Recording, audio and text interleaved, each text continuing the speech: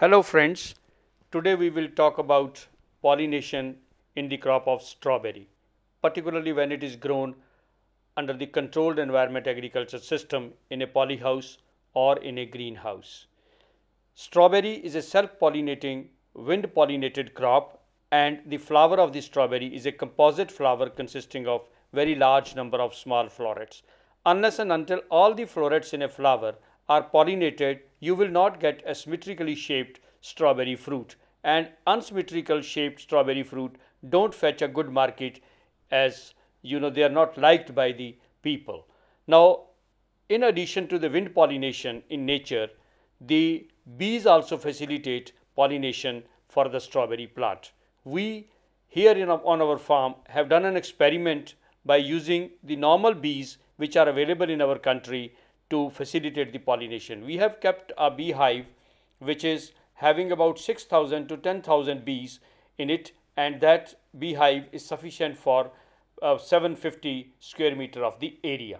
Now, if you look at this video, the bees are quite comfortable here, because initially we tried and we could not succeed. The reason being that the bees were all coming from outside. Here then we spoke to the experts in beekeeping, and they told us that if you bring a beehive where the bees are about to hatch and that is kept there, they will be more comfortable. So we did the same thing, brought a beehive where the bees hatched within the polyhouse, and so all the new bees which came out of the hive, they are quite comfortable, and you can see they are very active. They are not very slow. This is winter months. The temperature inside the polyhouse is quite comfortable. The bees move continuously from one flower to the other, in the process pollinating the flowers completely and giving us symmetrical fruits. When grown in open, the strawberry flowers are also pollinated by strong winds, since it's a wind pollinated crop also.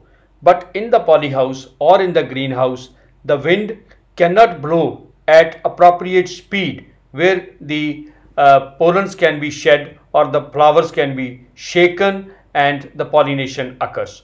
So how to do it? So what we have devised is that we are using high speed fans.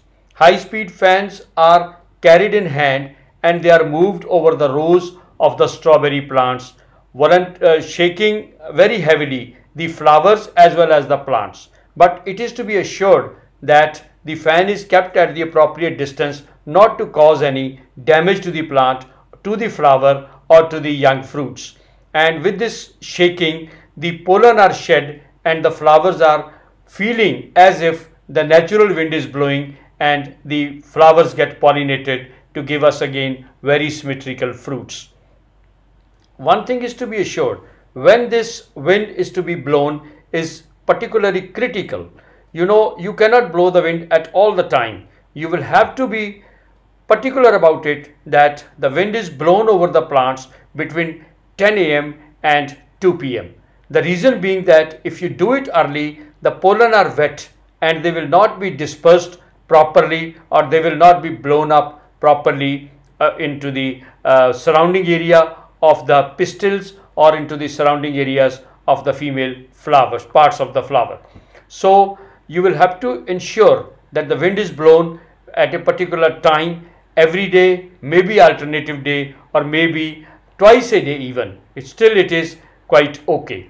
So once the pollination is assured, then you can see one thing, that the fruits of strawberry are very, very symmetrical, because the entire florets within the flower, they get pollinated.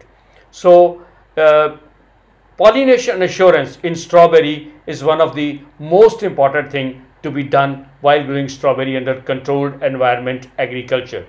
This kind of information we will keep on disseminating by putting videos on different aspects of different crops. If you like this video, don't forget to like, share and subscribe to our YouTube channel.